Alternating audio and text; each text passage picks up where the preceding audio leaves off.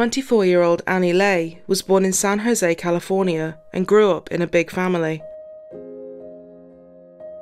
Described by those that knew her as conscientious, polite and friendly to everyone she met, with a lot of tenacity and a great sense of humour. From a young age, she was known as an exceptional student. She was the valedictorian of her graduating high school class, and her classmates voted her the most likely to be the next Einstein. Annie earned $160,000 in scholarships and went on to obtain her undergraduate degree in cell development biology from the University of Rochester. It was here she met Jonathan Wadowski. The young couple were inseparable from the get-go. Annie said he was her best friend, and before long, Jonathan asked her to marry him. September 13th, 2009 was set as the big day, and the wedding plans quickly got underway. After all those years of very intense and hard work, Annie was accepted into the prestigious Ivy League school, Yale University, hoping to earn her doctorate in pharmacology. She was always hands-on within her campus, getting involved in various extracurricular activities. She even wrote an article about campus safety, titled Crime and Safety in New Haven for Yale Medical School's B magazine. Jonathan and Annie were living 76 miles apart at the time. Jonathan was at Columbia University, working on his own doctorate, and this only made their reunion for the wedding on the 13th even more special. September 7th, 2009. Annie was now in her final year at Yale. It was 5 days until the wedding, and it was safe to say Annie was as busy as ever. She was definitely feeling the stress of everything and called her friend Jennifer for some friendly words of encouragement.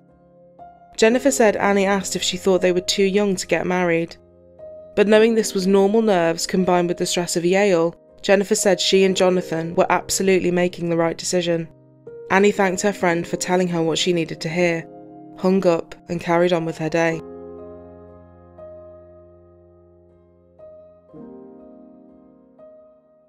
September 8th, 2009. Annie still had lots of work to do around the campus before she set off to Long Island. She left her apartment that morning and took the Yale Transit to her office, located on campus. She then walked to her lab where she would conduct most of her research, and this was about a minute away at 10 Amistad Street. Room G13.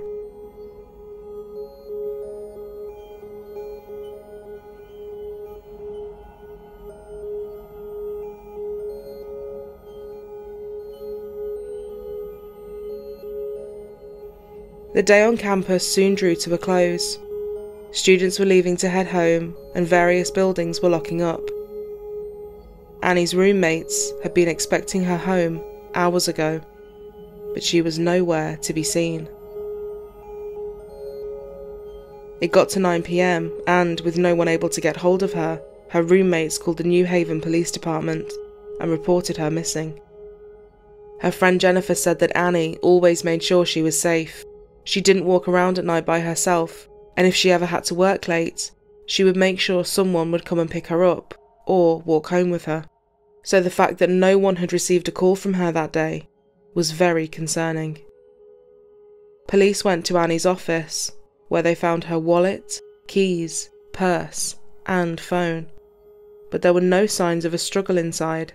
Her belongings still being in there indicated she had likely left that morning, with the intention of returning to her office fairly soon after. None of her credit or debit cards had been used, and her phone had no activity on it since she left it in the office. Her Yale ID card seemed to be the only thing from her purse that went with her that morning, and it had been used to get into the labs.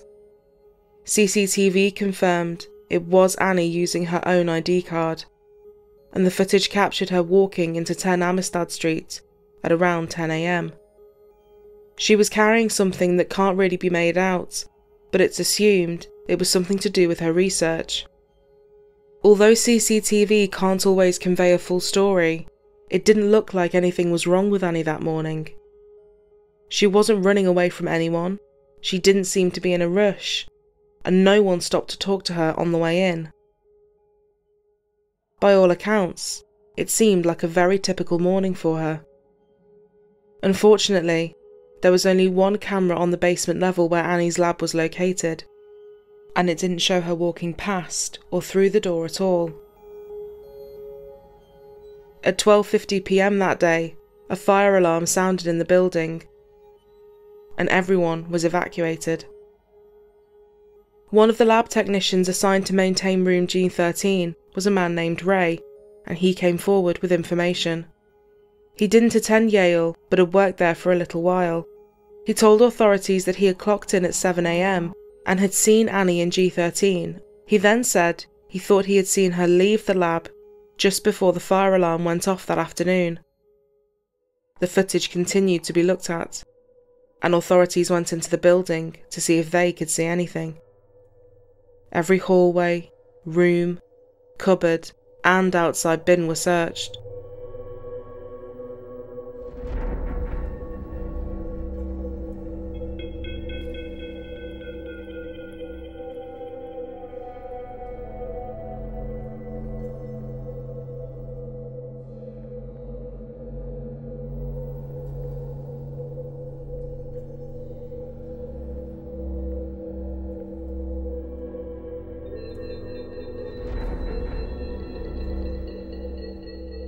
But nothing was there.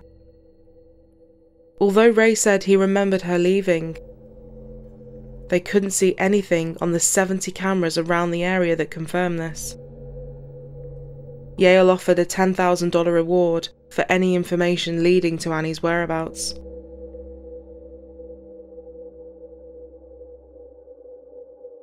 Her fiancé flew in from New York, and her family travelled over from California to help with the search.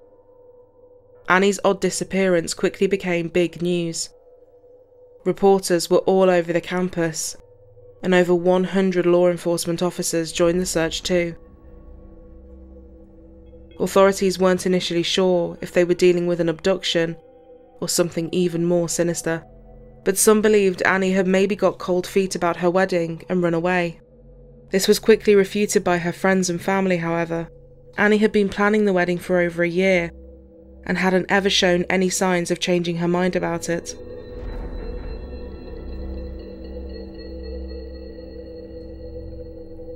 One of her friends said she was doing weather patterns to make sure the weather would be perfect on her wedding day. She wanted everything to be perfect, everything down to the table napkins, to flowers. Annie was very, very excited about this day. Her disappearance just days before the wedding made no sense. With still nothing from Annie, a second search of the building was conducted.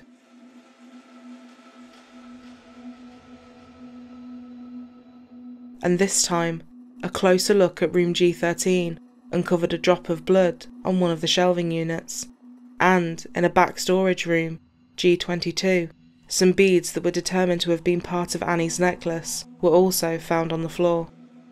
On September 12th, after finding the blood, police started a more in-depth search of G13. Lifting up one of the ceiling tiles, they found a bloody sock and a single blue surgical glove. They then brought in luminol, which was used across the neighbouring labs, including G22. More blood was found in there. There was also a distinctly terrible smell developing around the locker rooms and toilets near to G22, a smell that some of the officers knew all too well. Cadaver dogs were brought in to try and locate the source of it, and the whole building was declared a crime scene.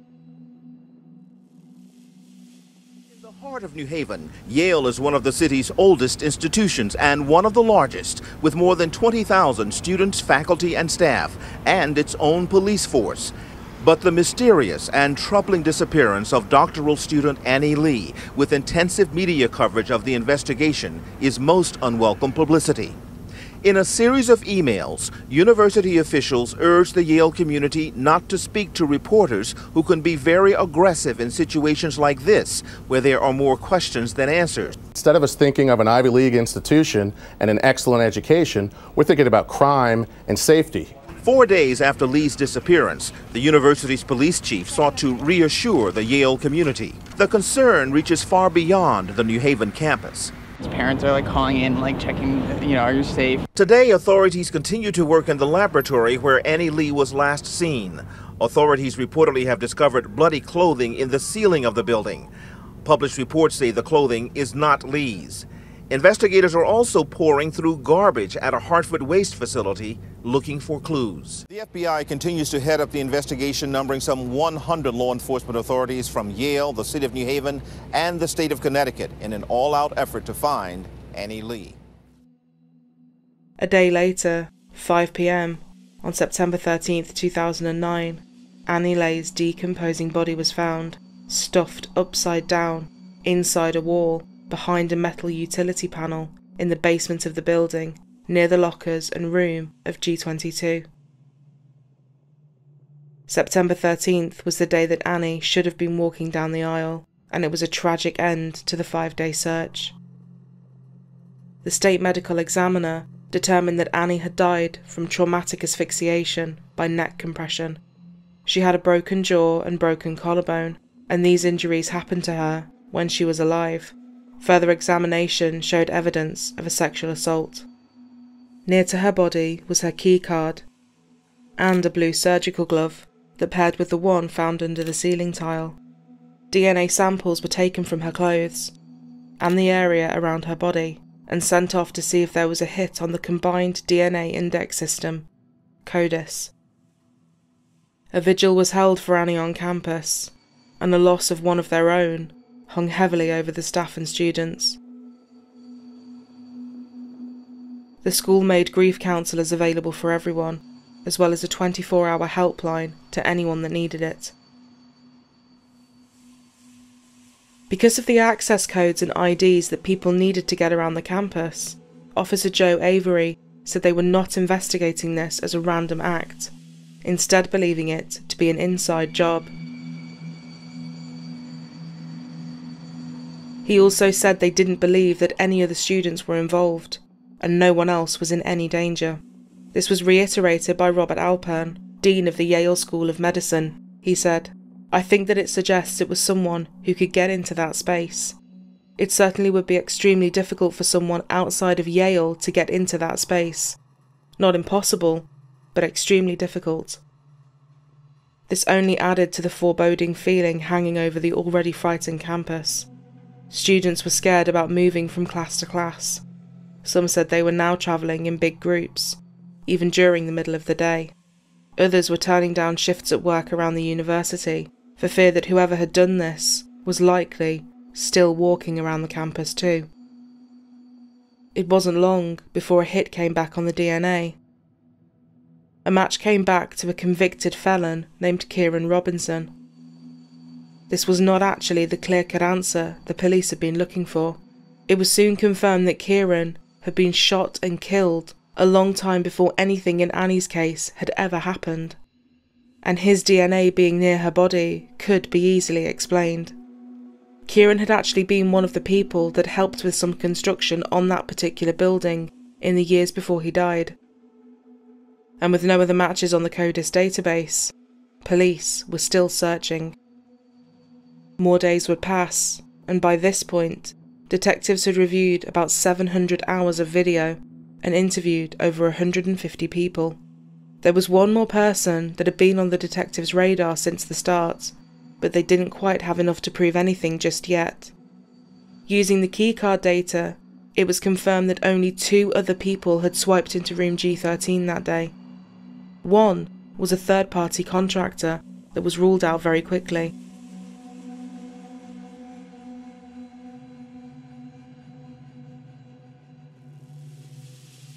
And the other was 24-year-old Raymond Clark, the lab technician that told police he had seen Annie leaving the building that day. Little did Ray know, this one claim to police had put him straight in their eyeline, as the cameras had already confirmed she absolutely did not leave. He had a reputation of being controlling and often quite nasty to any students that left the lab dirty. Ray had in fact emailed Annie to complain about her leaving dirty mice cages behind after one of her studies. That being said, Yale had no record of disciplinary action taken against him at any point. Others, however, said Ray was pleasant and personable. Between 10:40 a.m. that morning until around 3:45 p.m, Ray had gone in and out of G13 and G22 a total of 55 times, and this was confirmed using his keycard and the cameras. They also captured Ray leaving when the fire alarm went off that afternoon and coming back in at 1:10. He walked around the basement area wearing slightly different scrubs before clocking off just before 4 p.m.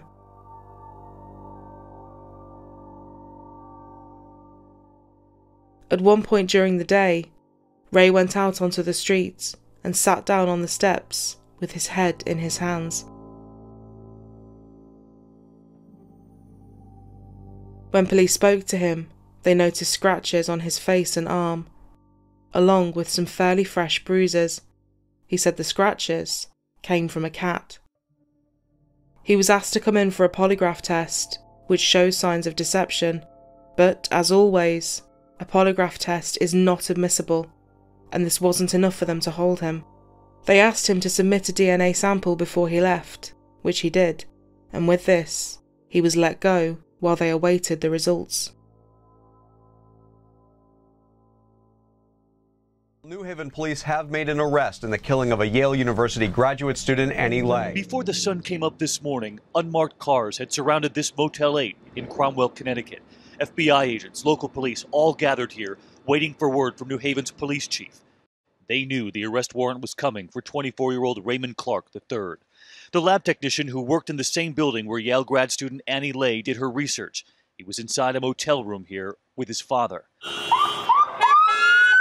Authorities got the green light shortly after 8 this morning. Immediately, barricades went up on the highway in front of the motel, and a team of FBI agents raced up the back stairs, straight to room 214. There they found Raymond Clark in a white shirt, tan pants, and soon he was wearing handcuffs. Hidden behind tinted windows, he was brought into the New Haven Police Department. Hey, big man. Enjoy jail. And then, just 2 hours after Clark's arrest, all right, this is number 15, Raymond Clark. He was arraigned in court in the murder of Annie Lay.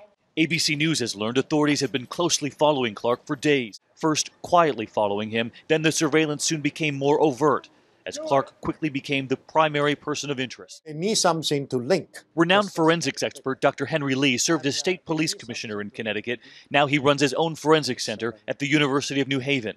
He helped advise the forensics team working this case in recent days and says those access cards have provided a timeline inside that lab building on the last day Annie Lay was seen alive, revealing any opportunities a suspect would have had to harm Annie Lay.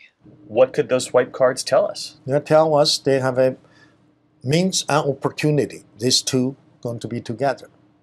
And there are reports that the swipe cards, put them both in that room, Sure. the last room where she was. That's become a very crucial information.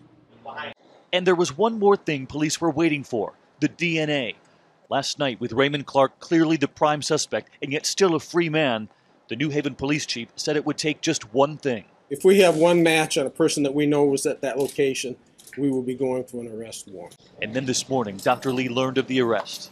When you heard of that arrest this morning, Yes. did that say to you right away there must have been a DNA match? Yes, I know DNA had a match. And of course, it's a relief. Tonight, Raymond Clark has been moved to a maximum security prison in Suffield, Connecticut. And New Haven's police chief continues to believe there was only one killer in this case. The chief said today that Annie Lay and Raymond Clark never had any kind of romantic relationship. Today, the family of Annie Lay's fiancé, the man she was supposed to have married last weekend, released a statement saying, "We want to thank all of those who were involved in preparations for a wedding that was not to be, for their quiet understanding." A total of 4 search warrants and the results of the DNA test had finally confirmed that he was Annie's killer. The bloody sock found in the wall and the lab coat Ray was wearing contained both sets of DNA. Ray had signed into the building that day with a green pen. A green pen was found under Annie's body, with both hers and Ray's DNA on it. This, along with the keycard data and camera footage, cemented everything. They believe Annie was killed just before the fire alarm went off. Ray quickly changed his scrubs, which had blood on them, and left Annie in the lab before heading out when the alarm went off, before hurrying back in, moving her body through G22, and then forcing her behind the panel. Investigators say they have more than enough physical evidence to convict Clark and may not even need to establish a motive. You know, the only person that really truly knows the motive in this crime is the suspect. What made him do what he did? And we may not know till trial, or we may never know. Today's New York Post reports Lay's body was so mangled with broken bones it wasn't recognizable, and that Raymond Clark may have accidentally tripped a fire alarm with his or Lay's security swipe card. Clark's attorney, Joseph Lopez, plans to file a complaint over what he claims are excessive leaks from police to the media. As Annie Lay's family prepares for their final goodbyes, Pastor Dennis Smith asked for prayers for two families in need. Who knows what happened exactly? If he is the individual that did it, he certainly needs our prayers, and his family needs our prayers. All police could find that might have pointed to some sort of motive was an email. On the day Annie was killed, she sent out a mass email to the whole building saying that she was getting married on the 13th and would be away for a few days on her honeymoon. Ray had opened this email. Ray was engaged to be married too, and police could only speculate on this, but they wondered if Ray had had a secret obsession with Annie for a while, and reading this email spiralled into a fit of jealousy and rage.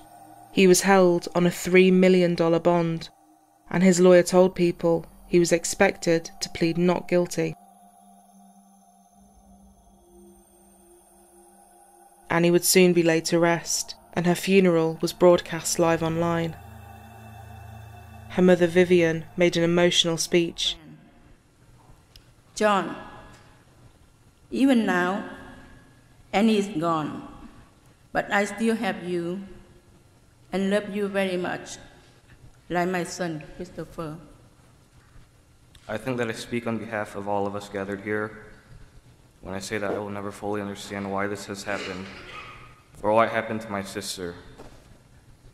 But since those questions are beyond our understanding, I think it is best to consign ourselves to the will of God and put faith in providence. Over the past few weeks, I have been reflecting on the role of my sister in my life, and only now do I realize how important she was to me. Annie was always the same little girl that has and will always be in our hearts and in our prayers. Jitu, I miss you, and I will always love you. Jonathan also wore the wedding ring Annie should have given him. Despite initially pleading not guilty, Ray Clark soon changed his plea. He pleaded guilty to murder in exchange for a 44-year sentence. He was also found guilty of attempting to commit a sexual assault. The sexual assault plea was entered under Connecticut's Alford Doctrine, which means the defendant doesn't agree to the facts, but acknowledges that the state has enough evidence to gain a conviction. Ray Clark is scheduled for release in 2053. He will be almost 70 years old. Ray's father, Raymond Clark Jr., said, "It is with a heavy heart that I stand here before you today. We will live out our life knowing that he is behind bars, but we are proud of Ray for taking responsibility for his actions and pleading guilty. I want you to know that Ray has expressed extreme remorse from the very beginning. I can't tell you how many times he has sobbed uncontrollably, telling me how sorry he is, telling me how his heart is tortured by the reality that he caused the death of Annie." Annie's mother did not attend the sentencing because it was too painful, but she said her family were happy with the result. Although Annie's killer was caught and convicted, the real reason behind her death remains a total mystery, as Ray has never said or explained why. A Yale spokesman, Michael Moran, said, "As the criminal proceedings come to a close, we renew our commitment to honour the memory of Annie Lay, whose joy of life and learning is an inspiration to faculty, students and staff at Yale, now and for the future." Annie had a bright future ahead of her in so many ways. Just days away from marrying her best friend, and soon to complete a doctorate she had worked so very hard for. Annie's friend Natalie said she was as good a human being as you'd ever hope to meet.